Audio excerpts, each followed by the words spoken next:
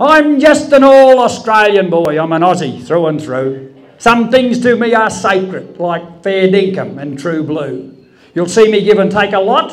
Mate, I'll even share me bed. But there's one thing that's mine, and mine alone, and that's me bloody shed. My little shed is my domain. It's my favourite special place, and I don't need nosy females trying to tidy up the place. I'm not an anti-feminist, and with girls I will not brawl, but mate, the Sheilas that I want in there, well, they're hanging on me wall. They just sit there looking lovely with a twinkle in their eye. And if they don't wear underwear, well, I don't ask them why. I don't need interference with decisions that I make. I don't want someone whinging if some little thing I break. Now, my wife, she's off complaining that the place is such a mess, but I'm never in a quandary, and I never have to guess. I know where every nut and bolt and every spanner is, every rag and tin of oil, and things marked his and his.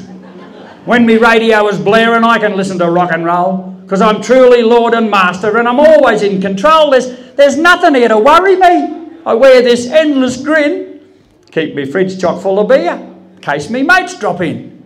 Now, I don't mind bits of grease and grime, and I don't mind bits of fluff. I'll get me broom and I'll clean it up when I've had a bloody enough.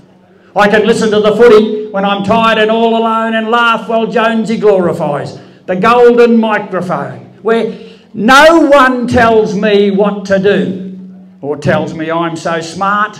I can scream and roar and curse and swear and even bloody...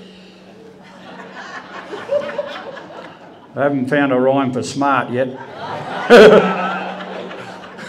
So come on, all you Aussie boys, take heed of what I say. Stick a sign on your shed door saying, Sheilas, keep away. This is our last untouched frontier, and I'll leave the rest unsaid. You know, I might be just a pawn outside, but I'm king inside me shed. Yoo-hoo! Delivered volley. We're just going to finish off with this is a bit of a story, not much, but it's pretty quick.